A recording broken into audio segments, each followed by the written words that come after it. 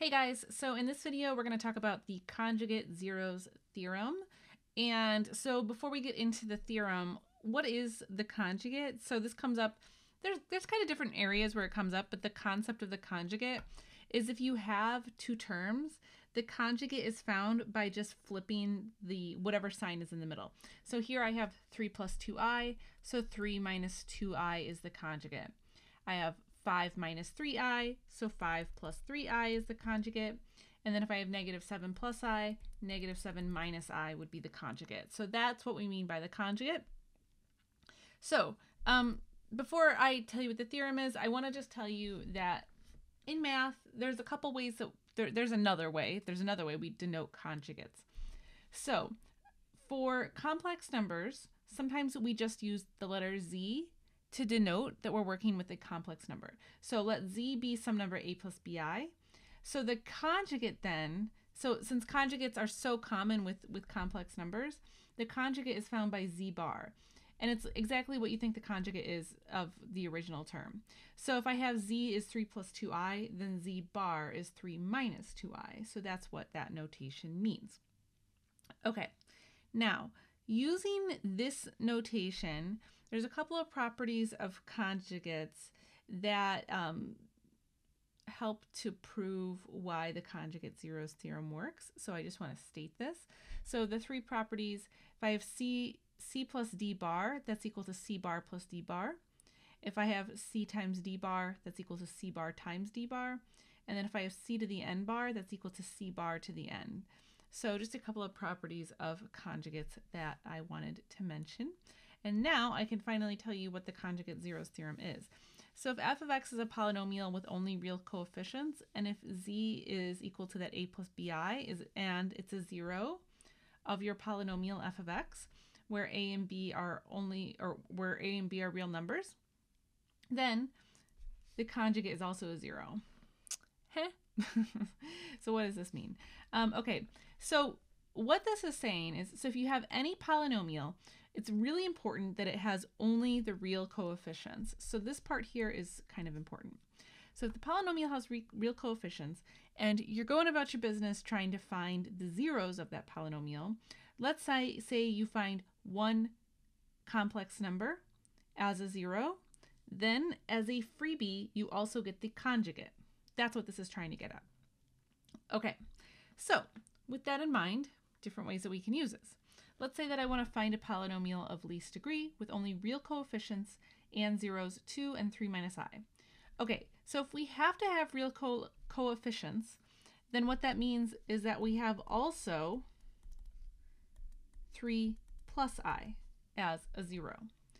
So that is what the conjugate zeros theorem guarantees. I can't speak today. Okay, so polynomial of least degree with the information that we've been given. It's going to look like this. F of x equals, so the first zero is x minus 2, x minus 3 minus I, and then x minus 3 plus I.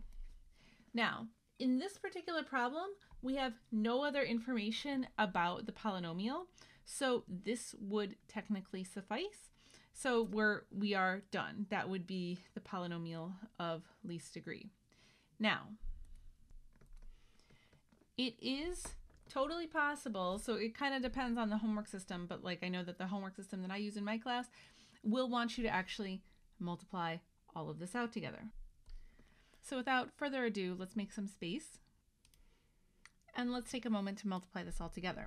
Okay, so the first thing that you're going to want to do if you have to multiply this all together is you're going to want to distribute the negative sign. So I've distributed all my negatives, and now we're going to have to just FOIL this out. Now, I will give you a little hint. Start with the imaginary numbers because those are probably actually going to work out kind of nicely. So I'm going to leave the x minus 2 just hanging out, and then I can start multiplying. So this is x squared minus 3x minus ix, okay? And then minus 3x plus 9, this is going to get a little long, plus 3i plus ix minus 3i minus I squared.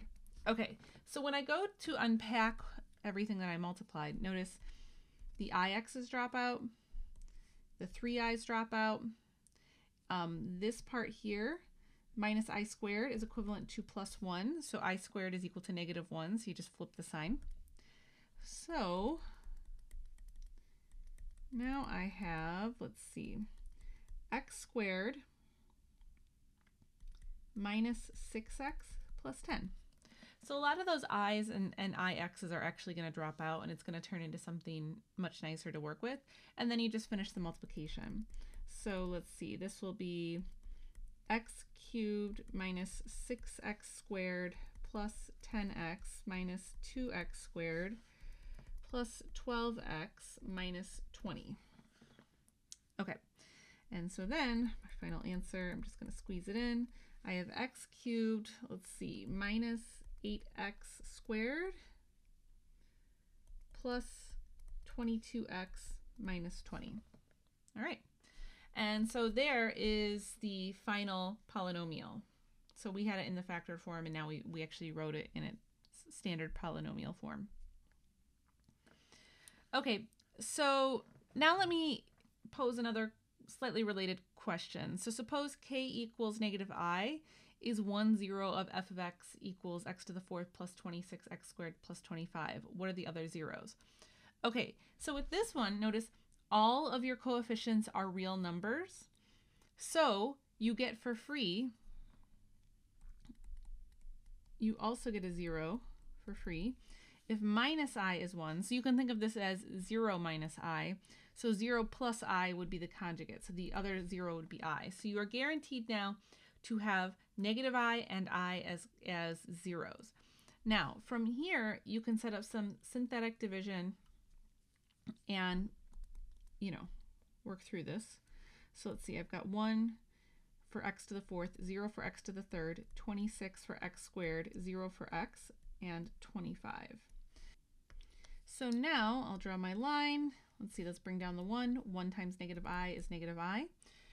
All right, now negative I, I need to add these. So 0 plus negative I is negative I. Now, negative I times negative I will give me positive I squared, and I squared is equal to negative 1. Okay, 26 minus 1 is 25. 25 times negative I is negative 25I. Add those together, I get negative 25I. Negative 25I times negative I will give me positive 25I squared, which becomes negative 25, so that's 0. So we knew that this had to end with a 0, so if you made any mistakes in the, you'll know right away if you made a mistake in this operation, because if you don't get a 0 here, that violates what we were told in the problem. So that's like a guarantee. This has to be a 0. Okay, so I have 1, 0. So let's see. I need some extra space, so let me make some more space. Okay, so to interpret this now, what I have here is that x plus I, so this thing factors as x plus I times, so this will be the x to the 3rd column, right? This is x to the 4th, so it starts as x to the 3rd. So this is going to be x to the 3rd minus ix squared plus 25x minus 25I. Okay, so we're not done, so let me clear some space. So remember, we also said that I was a 0, so we did just negative I. So now we're going to do I, and we're going to do that on this part of the polynomial now. So my coefficients here are 1, negative I, 25, and negative 25I. So bring down the 1. 1 times I is I. Negative I plus I is 0. 0 times I is going to be 0. 25 plus 0 is 25. 25 times I is 25I. Negative 25I plus 25I is 0. Cool. All right. So now, So now I have a new polynomial. We had x plus I. Now this is x minus I for that new 0, this 0 right here. And this result, so this polynomial started out with x to the 3rd. So this is going to be the x squared column. So this is going to become x squared plus 25. All right, so we need to still factor this down into linear factors, or we need to find the other zeros. So let's see, hold on. The question said, what are the other zeros? So not what are the other factors? So slightly different way of asking. Let's clear some space. Okay, so now I just want to figure out what are the zeros here, because I know the zeros from these two factors. So if you're just being asked to find the zeros, then I don't have to factor this. I can instead go another route to figure out the zeros, i.e. I can set it equal to 0, and I can use our old friend, the square root property. So this would equal x squared equals negative 25. And then when you use the square root property, so you take the square root of each side, but when you take the square root of the right side, just remember you have to put a plus or minus in front of the square root. And now I can say that my x is equal to 5i and negative 5i. So my zeros in this case are I, negative I, 5i, and negative 5i. Now, if I asked what are the factors, then I would just take x minus each one of these zeros. So tomato, tomato is just a slightly different way of asking the question. Okay, so for this last problem I have in this video, so we've got factor this crazy looking polynomial, 2x cubed plus 3 minus 2ix squared plus negative 8 minus 5ax plus 3 plus 3i into factors given that k equals 1 plus I is a factor. So the thing I want to discuss here is notice that the coefficients here, these are complex numbers, right? This is a complex number, this is a complex number, this is a complex number. So the conjugate zeros theorem does not apply here because the conjugate zeros theorem says that you have to have only real coefficients. So when you don't have only real coefficients, then you are not guaranteed to have the conjugates as the answers, as both zeros, okay, or factors, or however you want to think of it. So if I have k equals 1 plus I, since I don't have all real coefficients, I am not guaranteed to have 1 minus I. So what that means then is we kind of have to just grin and bear it and hope that, you know, after using synthetic division, that maybe this works out into something nice. So let's make some extra room here. And so I've got 1 plus I is the 0. So let's set up the synthetic division. Now, the synthetic division here is going to require quite a bit of multiplication with complex numbers.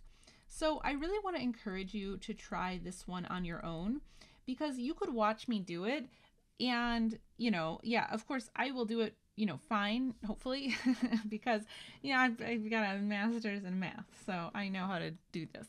So what's important though is that you get it, right? So the only way that you're going to meaningfully understand this is if you pause the video and try it yourself. So pause here, give it a try. Even if you make a mistake, the worst that happens is your ego's a little bruised, but otherwise, you know, you'll learn something. So it's better to make a mistake and learn something than to just watch somebody who knows what they're doing do it. Okay, so I'm going to get started. Here's 2, so this becomes 2 plus 2i when I multiply that together, and that's going to leave me with just 5. Okay, and then I multiply 5 times that complex number, so this becomes 5 plus 5i. Oh, this is kind of working out nice, right? So then if I add those together, I get negative 3. Oh, this works out quite nicely. And then negative 3 times 1 plus I, this becomes negative 3 minus 3i. So actually, even though, you know, we were maybe dreading, oh, I got to work with complex numbers, actually it worked out pretty nicely. So it wasn't that bad of a problem. Okay, so now here's one factor. And so now I'm left with 2x squared plus 5x minus 3. And so now I just have to factor that last thing. So this becomes, let's see, I'll just distribute that minus. So x minus 1 minus I. And then let's see, I'll factor this. So 2x and x. And then let's see. So I've got to have plus 3 here. That'll give me 6. And then minus 1 here. That'll give me a 5x in the middle. And that'll still guarantee I get negative 3 at the end. So there are my linear factors. We are all good. Okay, so that is just a couple different ways that you can work with complex numbers, imaginary numbers, when you are working with polynomials. If you found that helpful, please consider liking this video. And otherwise, I will talk to you guys in another video. Thanks for watching.